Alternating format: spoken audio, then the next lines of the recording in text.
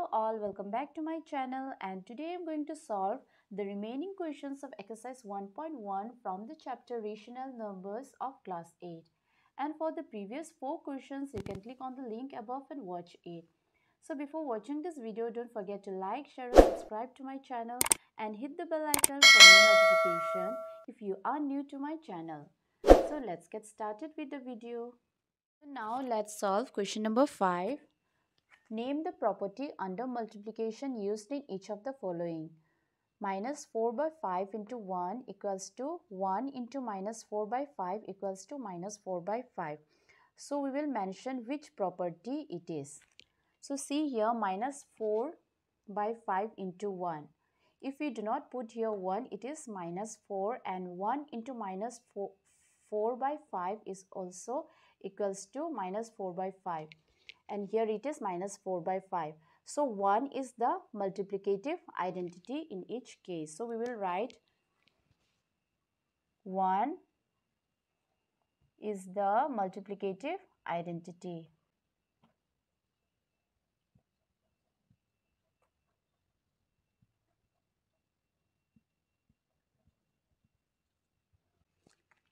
So we will write 1 is the multiplicative identity, because if we put 1 here, or here, the answer is same. So 1 is the multiplicative identity in this question number 1.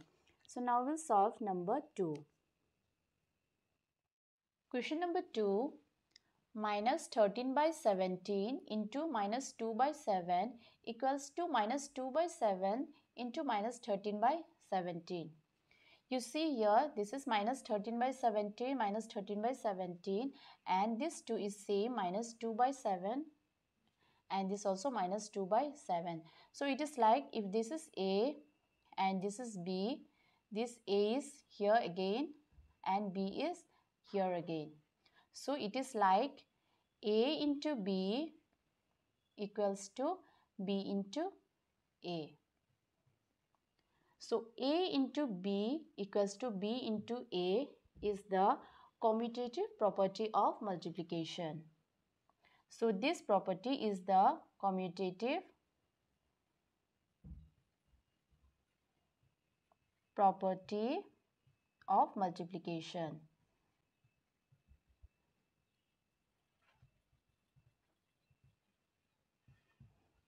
So now we will do, after this we will do number 3.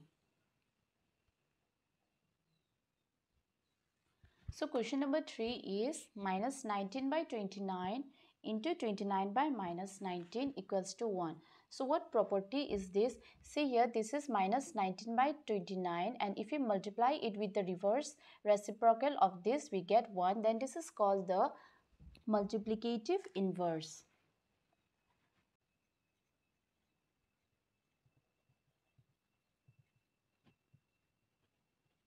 So this property is called the multiplicative inverse, where if we multiply this number by the reciprocal of the same number, and if we get 1, then this is called the multiplicative inverse.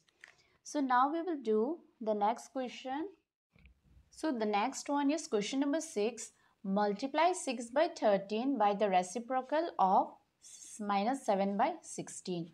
So we will multiply 6 by 13 by the reciprocal of 7 by 16. So first we will write here 6 by 13, and we will write the reciprocal of this, which is, we'll multiply this and write the reciprocal of this, which is minus 16 by 7. So we cannot cut this, and we'll simply multiply this 2, which we have 6 6 are 36, 6 1 is 6, 7 8 9. And here we have 13 into 7, 3 7 is 21, 7 was 7, 8 9. So we have here minus 96 by 91. So after multiplying 6 by 13 by the reciprocal of this, we got minus 96 by 91. So now we'll do question number 7. Number 7, tell what property allows you to compute 1 by 3 into 6 into 1 by 4 by 3 as 1 by 3 into 6 into 4 by 3. So we will name this property, okay. First we will write this 1 by 3 into 6 into 4 by 3 as given in the question, and we will compute this as 1 by 3 into 6 into 4 by 3. So see here, this is 1 by 3 and 1 by 3. Take this as A, this 6 and 6 as B, and this 2 4 by 3 as 6. Let this be 3 numbers. So we have now A into B into C. Like it is A into B into C, and we'll make this as C, A into B into C, A into B, 6 is B, into C is 4 by 3. So we have A into B into C equals to A into B into C. So this is called the associative property of multiplication, or associativity, you can say it. So this property is, we call this as associativity.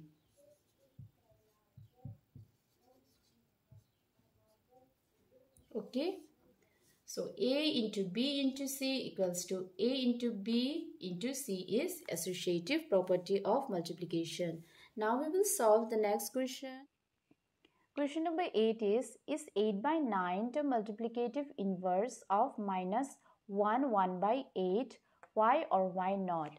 So see, we will see that 8 by 9 is the multiplicative inverse of this number, and if it is a multiplicative inverse, we will tell the reason why it is, or if it is not, then why it is not. So 8 by 9, we'll write first 8 by 9,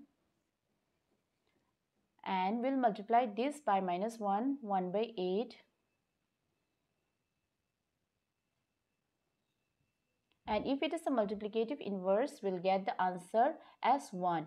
If after multiplying these two we get the answer as 1, then yes, it is the multiplicative inverse, and if we do not get 1, then it is not the multiplicative inverse. So we will solve and see. We will write 8 by 9 into, we'll multiply this, 8 ones are 8, 9 by 8, so we have here minus 9 by 8.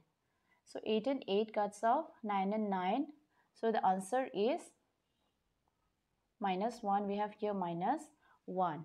So the answer is minus 1, which is not equal to 1. That's why 8 by 9 is not the multiplicative inverse of minus 1 by 8.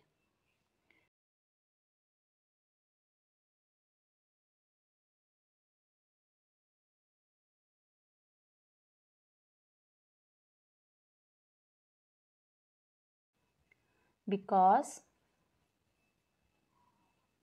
it is not equal to 1.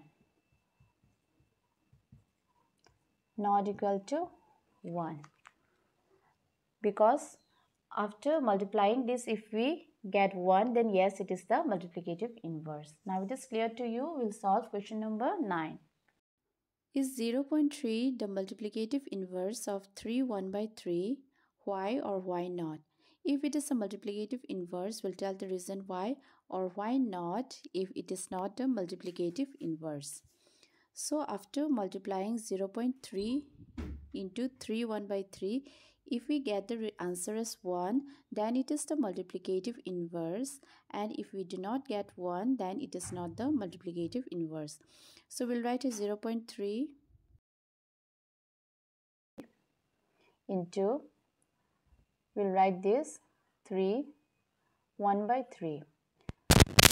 Here you get confused because of the decimal, but it is quite easy. You see here 0.3 we can write it as 3 by 10, because after decimal, if it is one number, then we have 1 0 in the denominator, which is 10, into we have 3 3s are 9, 10 by 3. So after multiplying, it gets cut off, and we have 1 as the answer. So yes, it is the multiplicative inverse. 0.3 is the multiplicative inverse of 3 1 by 3.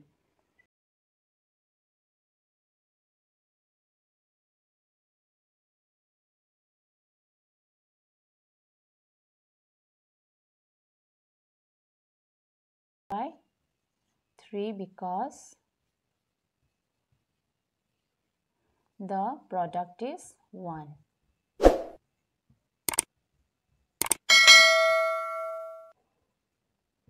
So I hope this is clear to you. We'll solve the remaining questions in my next video. If you like this video, then don't forget to like, share and subscribe to my channel.